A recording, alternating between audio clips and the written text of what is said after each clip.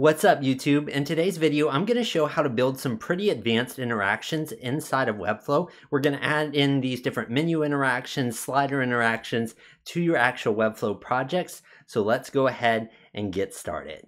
All right, so I have our basic section set up for our project. One thing that you are probably noticing is that all the links on our site have a text color of blue. And that's one thing that I've always had trouble with in Webflow, is that you had to apply a color to your links to make them not blue, but then you'll have to be adding extra classes whenever you have a dark section on the page and need to reverse it. So I actually found this code pretty recently that really makes things a lot easier.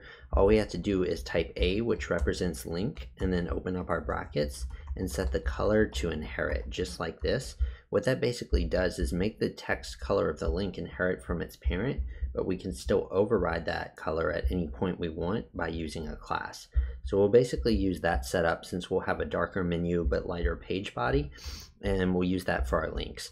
The next thing we want to do is basically have some sort of slider. So I have this section with control for a slider, but I also need to have a container inside of that section, because if we look at our basic design, we have these 3 card sliders and we want them to fall within our actual container borders right there.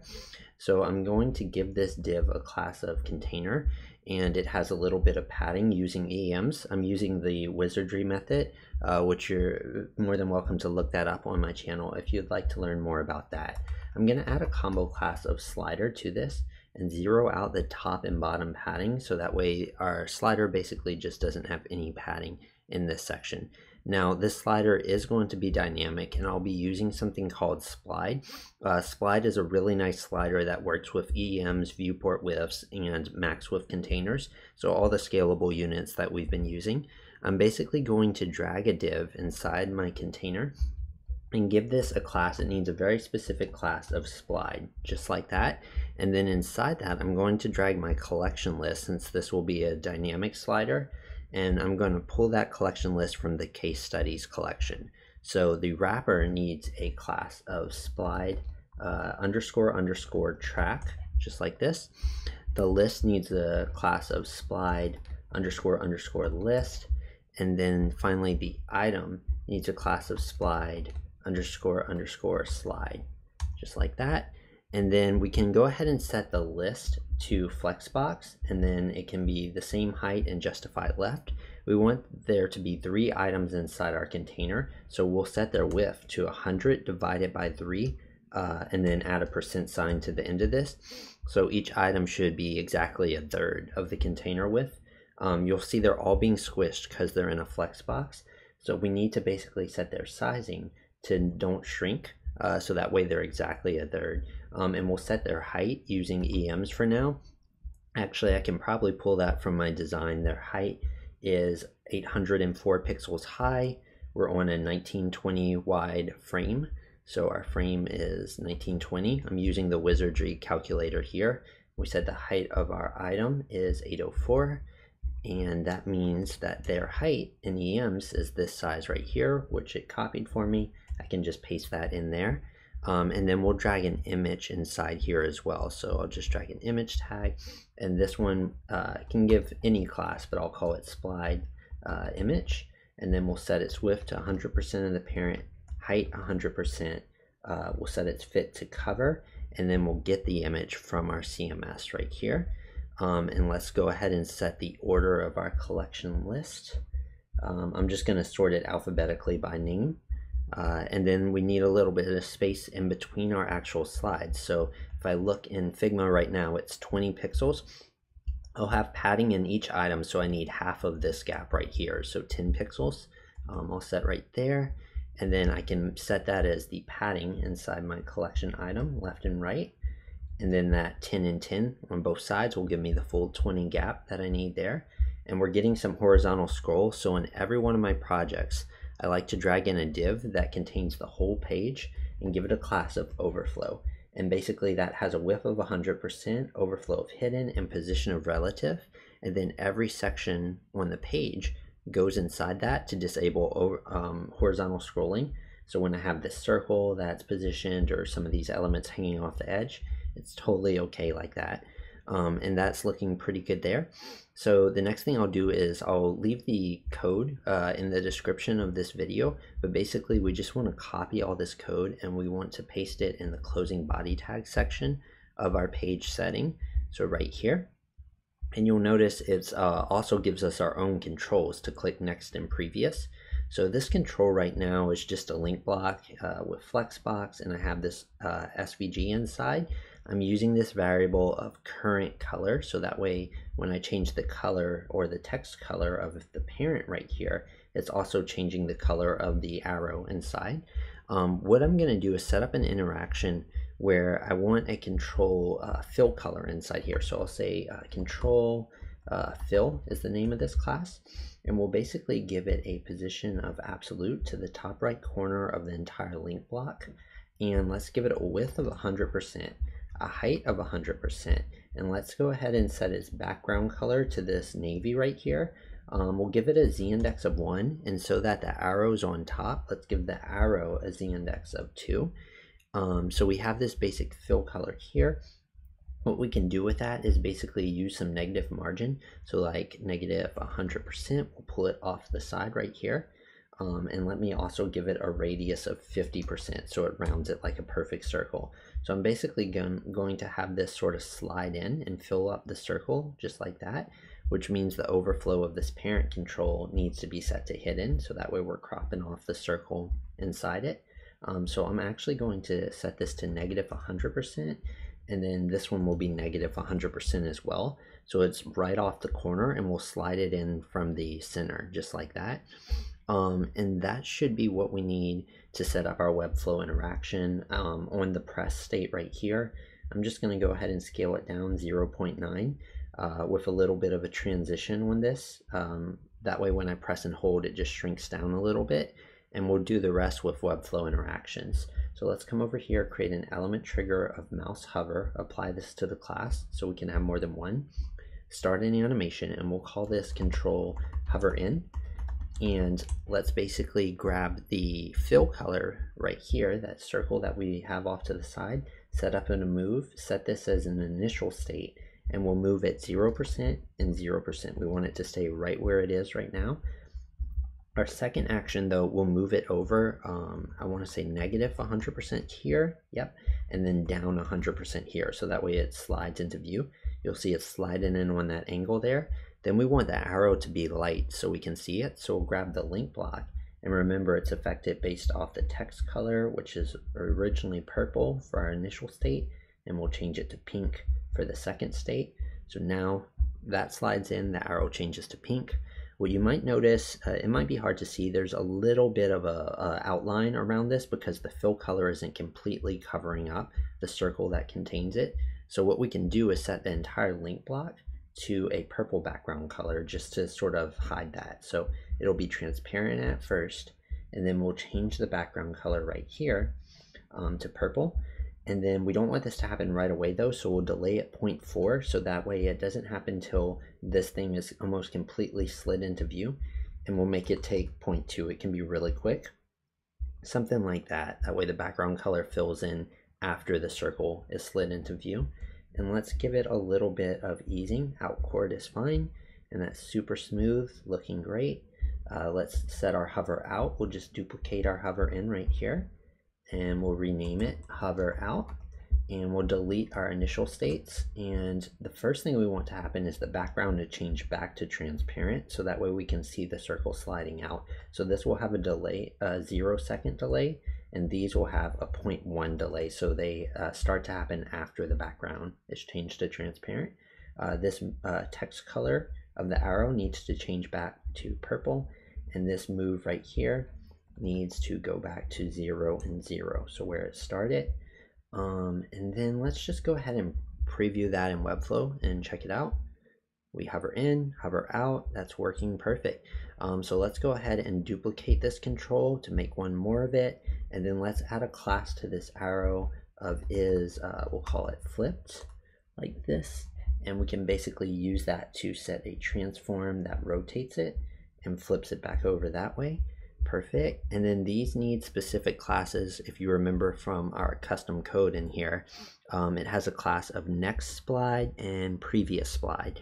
That way it knows that these are clickable for the slider. So add a combo class of next slide to this one, and to this one I'll add a combo class right here of prv-slide, and that appears to be working. Now inside our Figma design, we do have this sort of SVG wave, and we want that to cover the entire width of the screen, meaning that even when we get past our max width container, we still want the actual wave to span the full width of the entire section, not just of our actual container. So if we look in here, our container is going to be right there. What we could do is drag some waves outside of the container but inside the section. So we can do that by dragging an embed. I'm actually going to use an embed for these SVG waves outside of the container, and I need to get the code right here of the SVG wave. I just opened up an SVG file in a text editor to get this. So now I have that wave, and actually it needs to go in this section here. I can give it a class of slider wave, and what I want to do, because it's right here, you can't see it, it's the same color as the background, we need to position it absolute to the top of the section, which means the section needs to be positioned relative, and then that way we can set the wave absolute to the top like that and give it a z-index of 2 so it's on top of the other stuff. And then what we can do is actually just duplicate this wave. I'm gonna go back into normal view for a second, and let's add a combo class to the second one of isBottom, and let's drag it underneath our container, and let's basically position it to the bottom of this like that. And we're going to need to do a transform again and rotate it and just flip it upside down like that. And then we're going to need our controls. See, it's not lining up because our controls are positioned relative, so it's not lining up with the bottom of the container.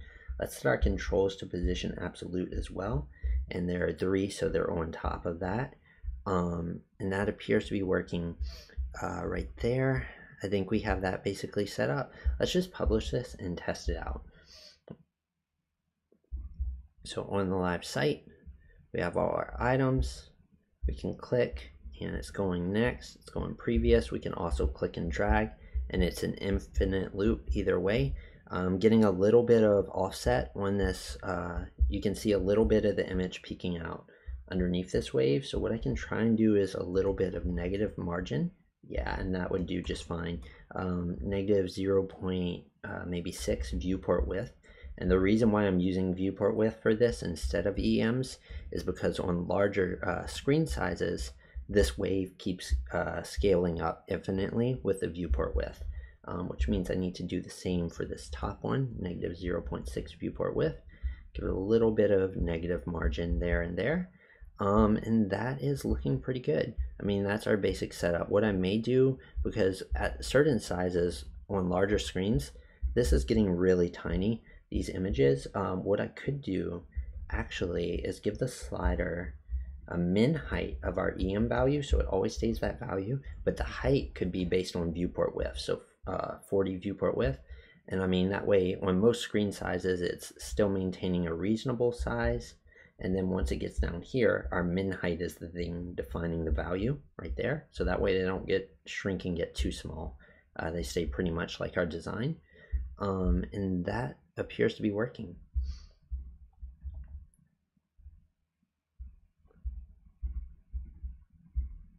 Looks good here, and then we can zoom out, and looks good here as well. All right, so the next thing we want to do is set up our basically custom cursor. So I'm going to drag in a div here and give it a class of cursor, and I want this to be on top of my nav. So my nav has a z-index of 900. I'll give this a position fixed to cover and give it a z-index of 1000, width of 100%, height 100 VH, and then flex will be to center it. And then we'll drag a dot inside that cursor. So inside the cursor right here, we have cursor dot 1, I guess we'll call it. And in our Figma design, It's basically this tiny little thing right here. It is 6 pixels. Because it's so small, I'm going to use pixels for this to make sure it doesn't get too small. And then for the radius, it's 50% to make it a perfect circle. And then the background color is this purple.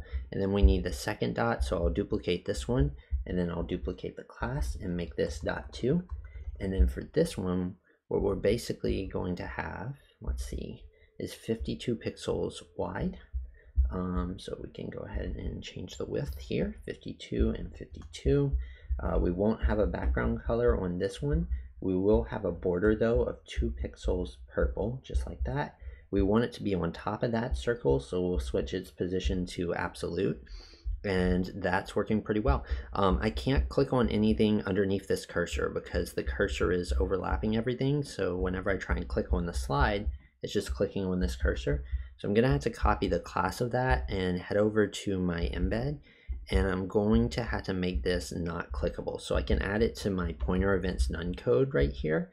That just basically makes the cursor not clickable. And now I can click on everything underneath it, which is working pretty well. So let's go ahead and create our page triggers. We want one circle to lag behind the other one. So we'll create a mouse move and viewport. And this will be for our first one. So we'll call it circle, or we'll call it cursor 1. And what we want to do is select the first dot, and we'll set up our basic interaction. So this is going to be applied to the class. It'll be -50 viewport width for this one, +50 viewport width here, and then we'll set another move on this one, which would be -50 VH, and this is +50 VH. And let's apply this to the class. So now if we preview, you'll see it's directly following my cursor. And I'll make it lag behind by giving it a smoothing of 82%. And then we need to create one more page trigger, mouse move and viewport. And this one will be for cursor 2. And then this time we're going to select the second dot and we'll set up a move interaction. This will be -50 viewport width to 50 viewport width. And then in here we'll do -50 VH again to 50 VH. And let's just apply all these to the class.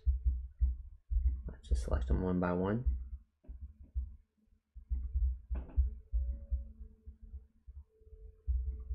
Perfect. And then let's make this one lag behind.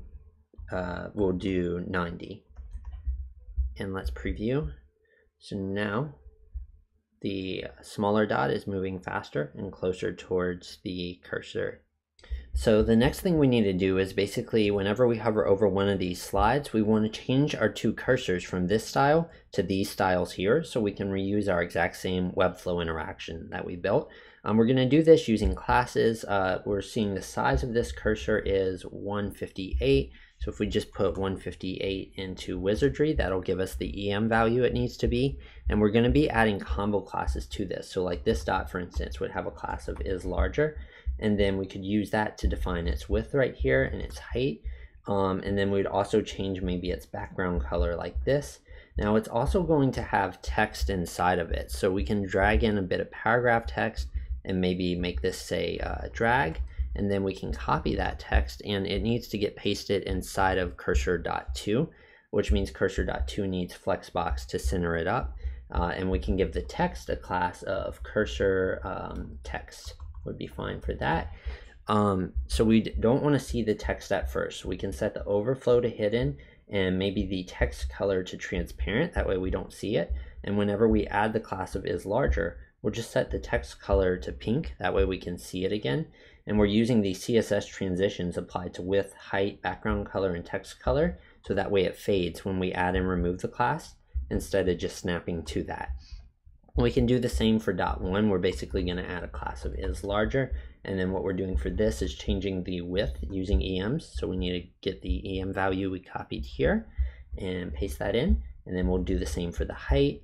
And then we'll change the background color to this light pink this time on .1. and then this one is .2 is larger. Okay, so we have those two. Basically, we want to add those classes of is larger whenever we hover over, let's say, the entire collection list.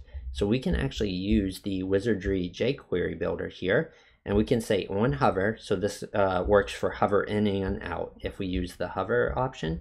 And then we're targeting the class of our collection list. So whenever we hover over the collection list, we want to find an element. The element we want to find is this cursor.1, and we're going to paste that in as our target class. All we want to do to it is toggle a class on it, and the class we're toggling is the one we created in Webflow called isLarger. So the first time when we hover on, it'll add this class. Then when we hover off, it'll remove the class since we're toggling it. We also want to do that to .2, so I can add another action down here and say .2, and we're adding that same class of isLarger. Then we can just copy all this code to generate it for us, and it needs to go in the closing body tag section of our Webflow project right there. So we can go ahead and save and publish this, and let's just test it out on the live site. So on our live site, we hover over, and that is working just how we would expect. One dot is trailing behind the other. It changed the style of the two, and they're like growing into that size without us having to create a brand new set of elements.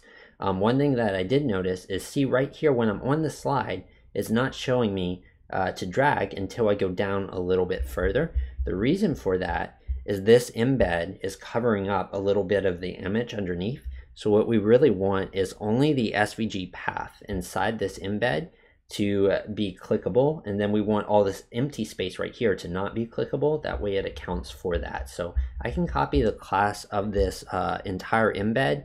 We don't want the SVG inside, we only want this path, the actual shape of the wave, to be clickable. So we can basically use our HTML embed down here, and we're going to target our class, and then we're targeting the SVG inside that embed, and then we're targeting the path inside the SVG. And all we want to do is set the path to pointer events auto, which means it is clickable, but then we'll just add the actual class of the entire embed to be not clickable, pointer events none.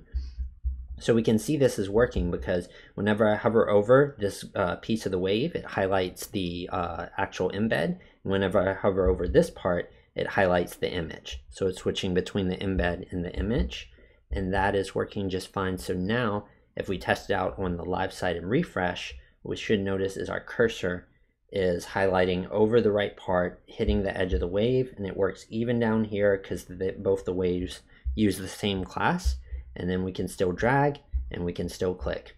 We're also going to want, whenever we hover off of the page, we want the cursor to basically just disappear, so 0% opacity. So what we can do is set its initial state in CSS like this to an opacity of 0, and then just show it whenever we hover over the body or the page of the site. Let's also add a transition to the opacity, that way it fades instead of just snapping. And we'll open up our embed, and then what we're basically going to target is the body, so the whole page, and we'll add a colon and do hover. So anytime we hover over the body, we want to find the class of cursor, which is our div that holds both the dots, and we want to set its opacity to 1.0, which is full opacity. So now notice in Webflow, when I hover off the page, no cursor, and then when I hover on, it fades into view. So it's fading in and out right there. So now whenever I hover off of the body on the live site, the cursor is just going to completely disappear. So hover on, and then I hover out, and it goes away. And that is working just fine.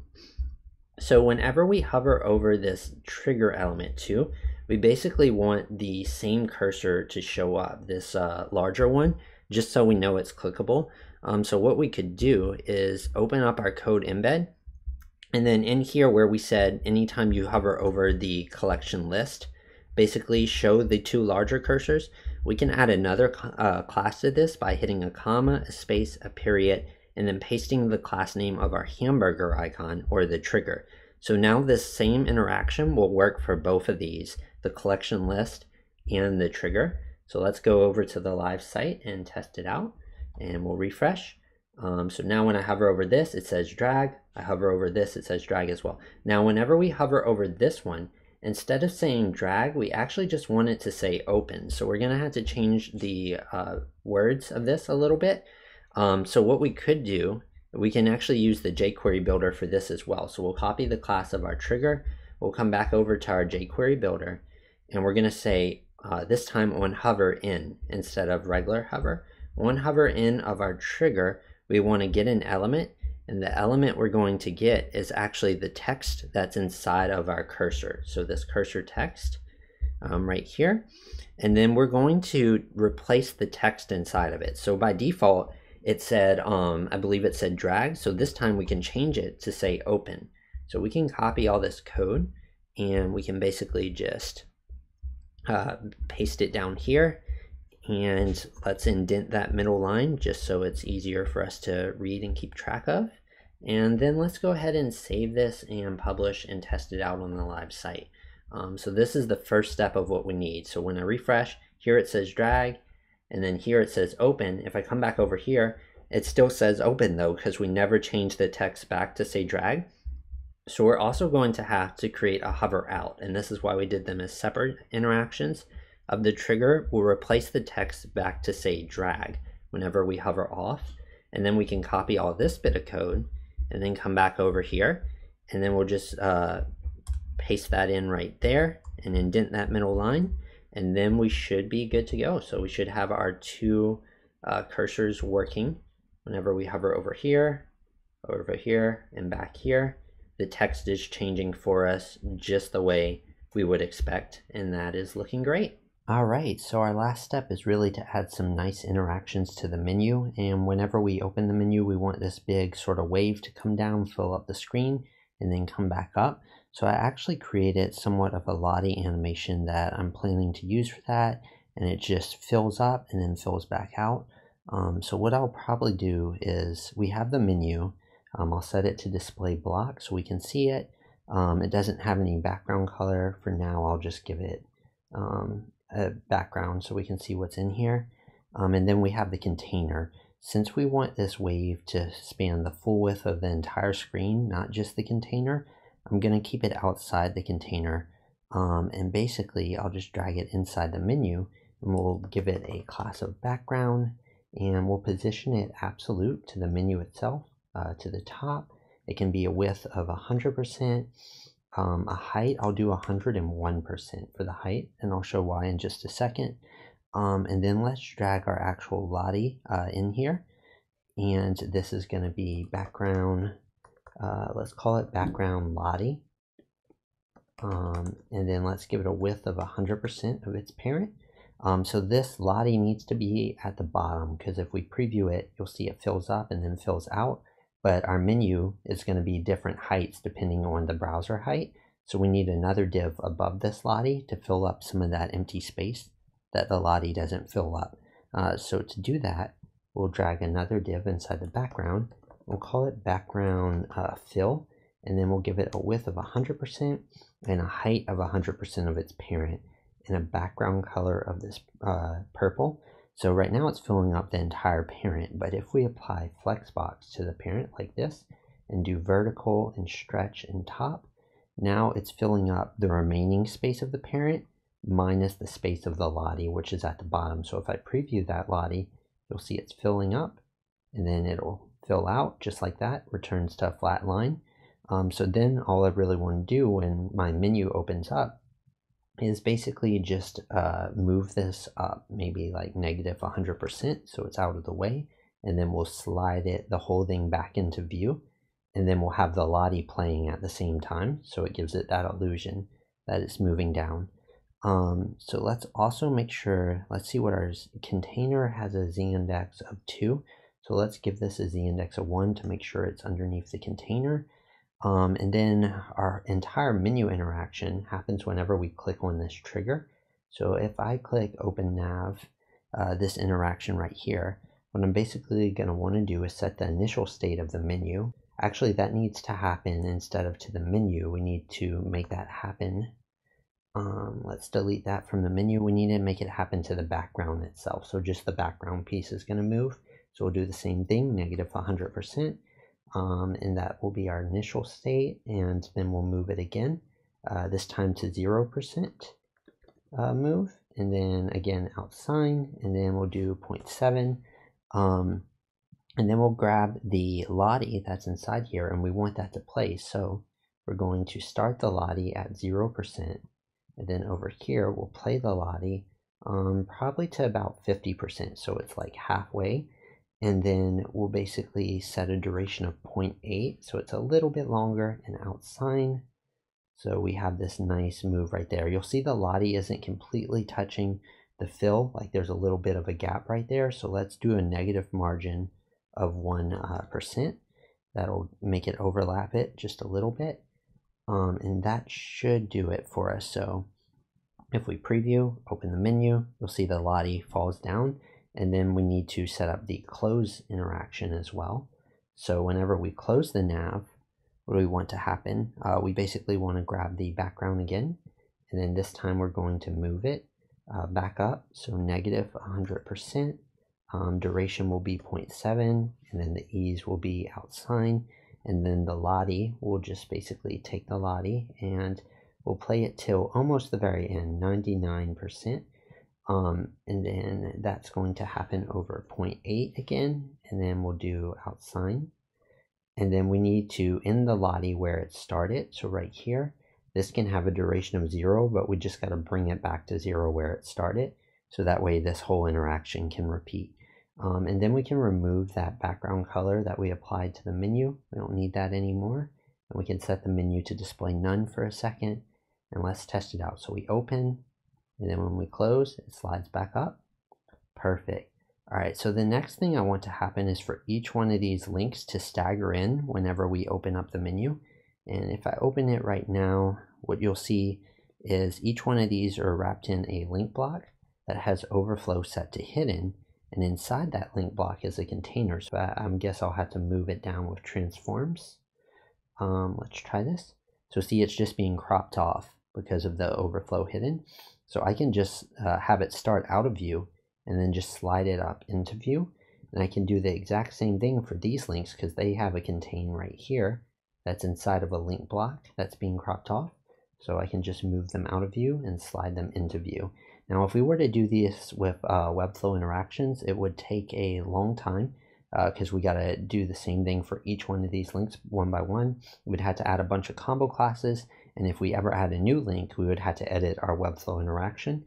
So I'm actually just going to use anime.js because it's going to be a little bit cleaner way to do this. So I'll leave this code in the description of this video, but let's just copy it and we're going to paste it basically inside our closing body tag section. And what it's doing is it's looking for a class that we want to push down and then fade up. And in that case, my class is this navlink contain. So it'll basically stagger these one after the other. So I'll just paste that class name in here.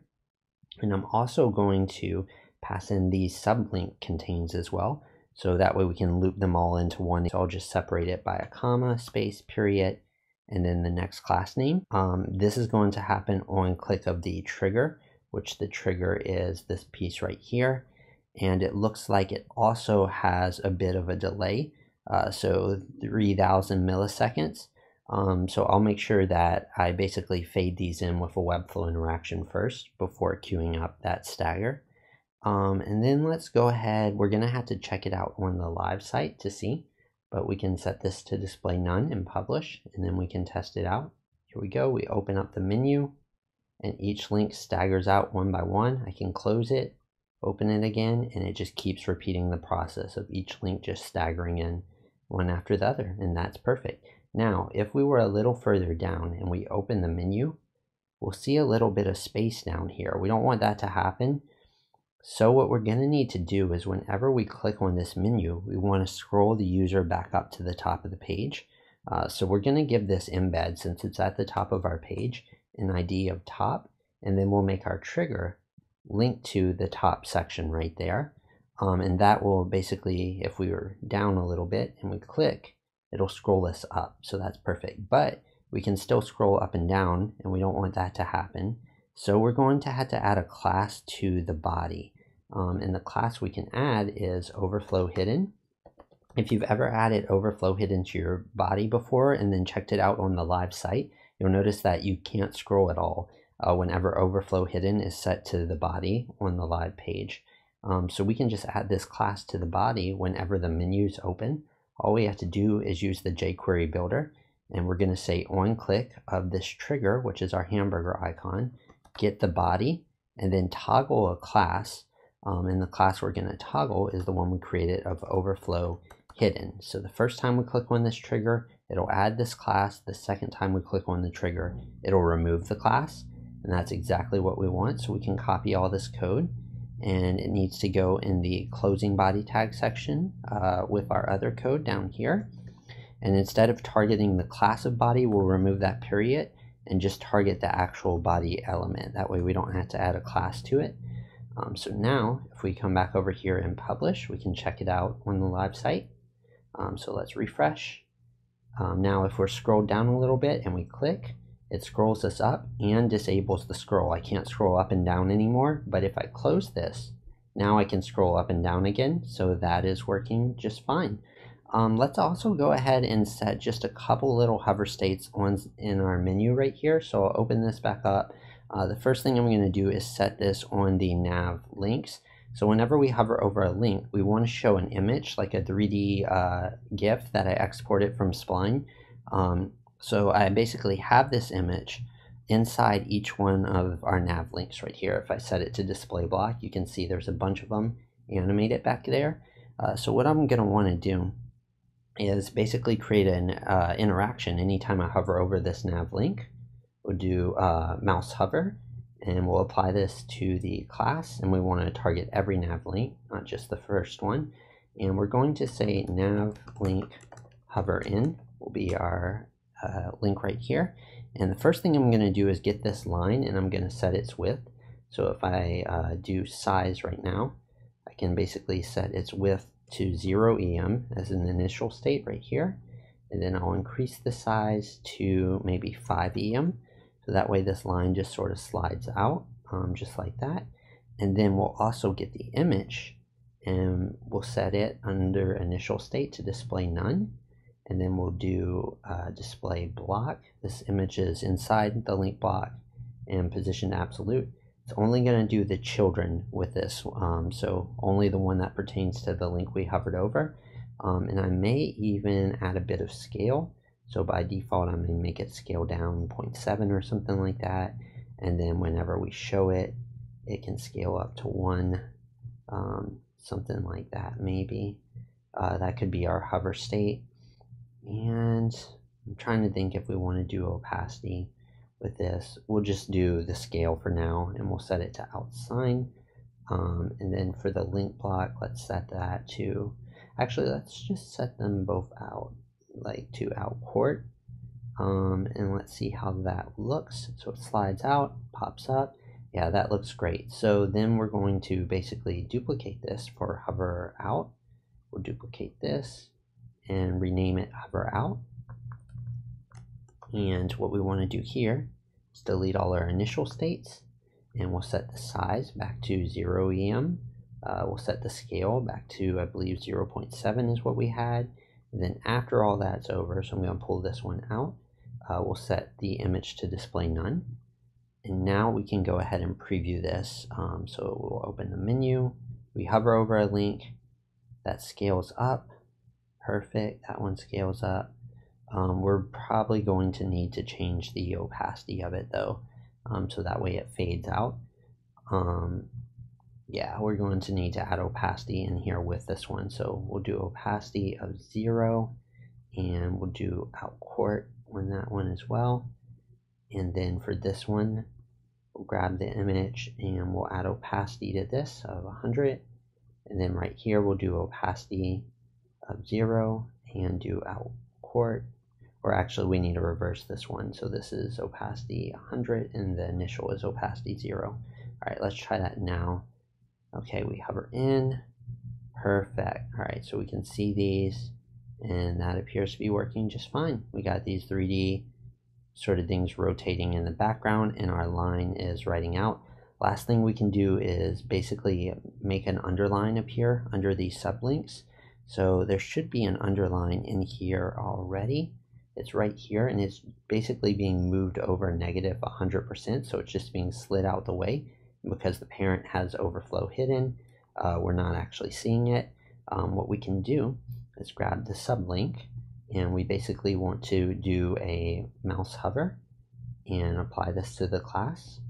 And we can call this one sub hover in.